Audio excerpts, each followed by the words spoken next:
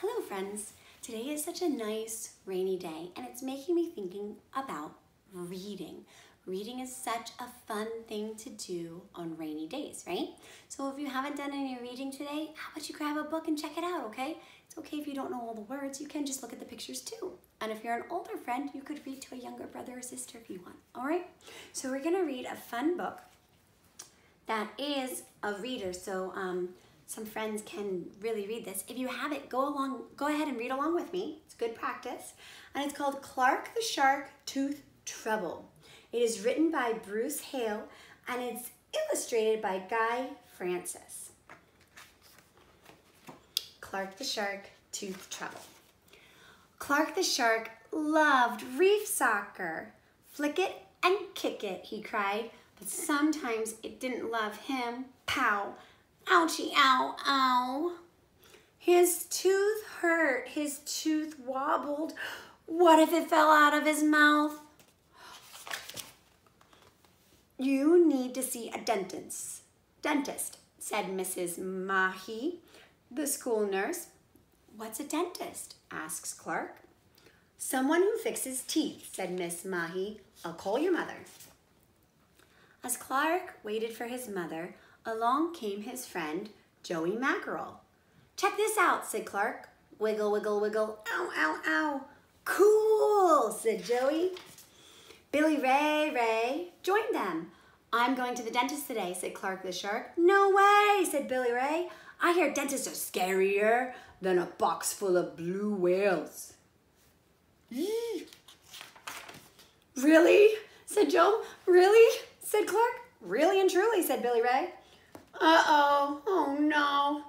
Clark was worried.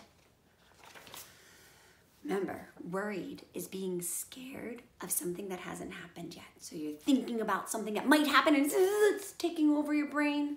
Let's find out what happens. And dentists are meaner than a 10-page math test, said Billy Ray. Uh-oh, no. Don't listen to him, said Joey Mackerel. You'll be fine. Clark wasn't so sure. When his mother came to get him, he asked, do I have to go? What's wrong?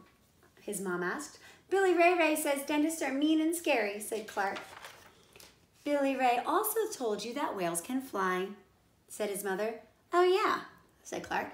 Then a rhyme popped into his head. Don't shed a tear, 'cause there's nothing to fear.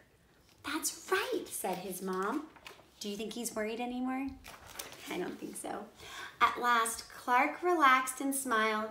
He was his usual sharky self until they reached the dentist's office, and Clark thought of a scary thought.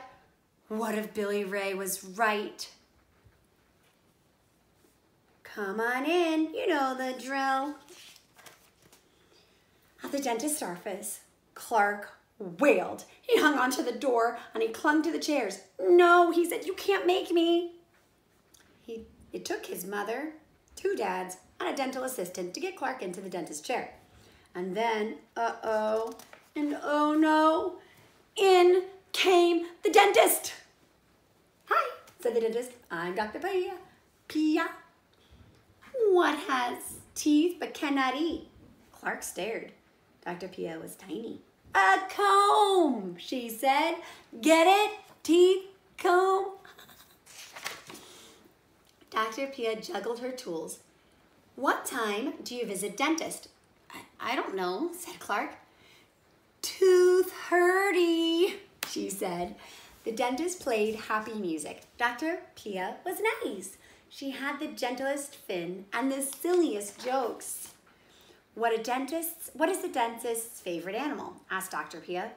I don't know, said Clark. What? A molar bear, she said. They laughed together. Ha ha ha, roared Clark. Dr. Pia worked on his mouth and then, here's that bad boy, said Dr. Pia. She held up the tooth. The new one will come in soon. Want a seaweed lollipop? The next day, Joey asked, so, was the dentist scary? Clark smiled and said, I didn't shed a tear because there was nothing to fear. The end. There are some facts in the back. I love getting science facts. Okay, 1, sharks have many rows of teeth, so they never run out of them. When a shark loses a tooth, another one moves into its place. Sharks lose their teeth more than once. Some lose up to 30,000 teeth in their lifetime. Sharks have the most powerful jaws of any animal on the planet. The end.